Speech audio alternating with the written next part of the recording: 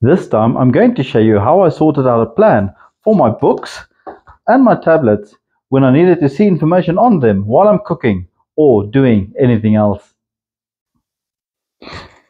Okay, so the design of this book stand or recipe book stand is fairly simple. I've basically taken a piece of a bookshelf. This is a reclaimed bookshelf. This is laminated pine wood. It's taken some beating, as you can see, over time, but we're going to repurpose this piece now today.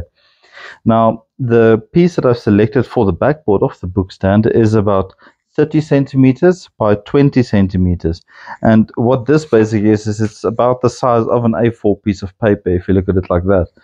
Now, the main idea is of an A4 piece of paper is that if you've got like a A5 booklet like this, that it would easily be able to be open on a page like this or on a piece like this, as well as an A4 booklet basically being able to stand on it, and there's only a slight overhang of the book on either side, on both sides, and that would be fine. Now you'll see I'm leaving a little bit of a gap open at the bottom here because the idea of the bottom is I'm going to make a little L, like an elbow, that's going to fit on there, and that's going to be like a little hook for the book to stand on or the tablet to stand on, whatever you wish to put onto this thing.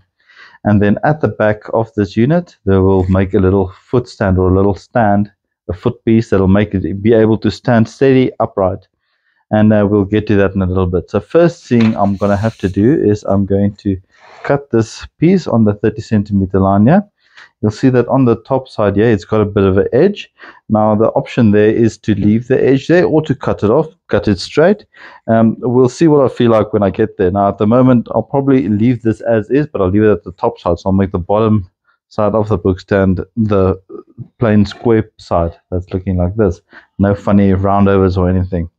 So let me cut this, and I'm also going to cut the little foot piece of the bottom. It's going to be two pieces of wood, one for upright and one for on top of that, which would be a little nice hook foot piece for the book to stand on.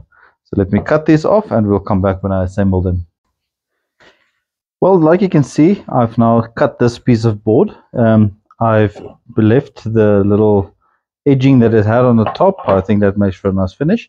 Now, I did personalize this a bit, but only a little bit up to now. I put my initials in the front corner there. I merely printed a stencil from the computer. I cut it out and I with a sponge gave it a bit of a textured look with a normal can of paint. Not spray paint, it's a normal can of paint with a sponge.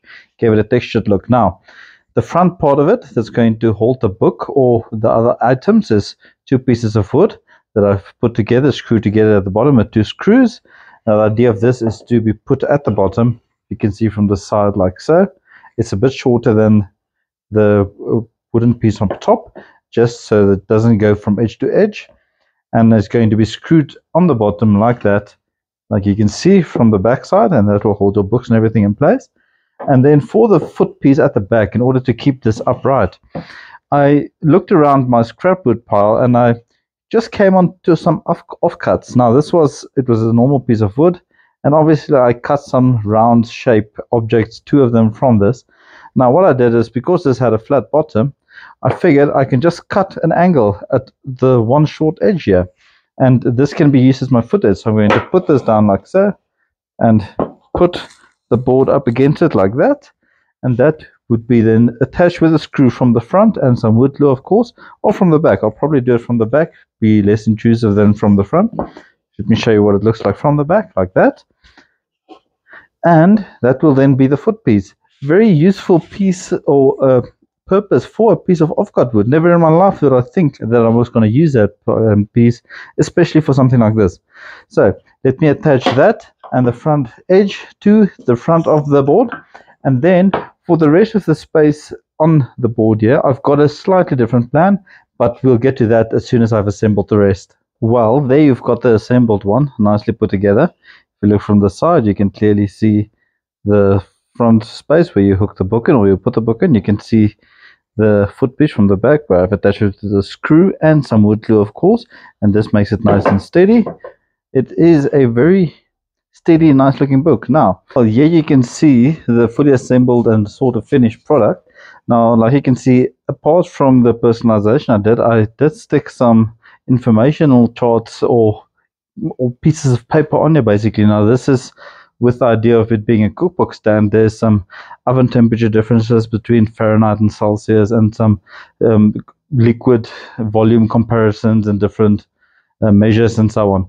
But this was only attached to this wooden board with some double-sided adhesive tape, with the idea being you can remove it anytime, leave it off, or you can replace it with something else should your necessities change or your interests change. Now, this being a more or less A4 size stand, like you can see with an A4 piece of book like that, you can open it. This is obviously not a cookbook, but you can open it. Nice and big A4 stand for an A4 piece of paper or an A4 book. It houses it nice, even though the book is bigger than the stand. It is very steady and sturdy, and you can nice and clearly read what it says on it. What the other idea or purpose of the stand is as well is, should you have, say for instance, a tablet of some sort that you want to put on there with a recipe, or you want to watch a program or story, you can do that as well. Like you can see, it fits very nice on there as well. So you can have this on hand every time. So if you do like this idea and you like the video, be sure to like it. And also, if you haven't subscribed yet, please consider doing so.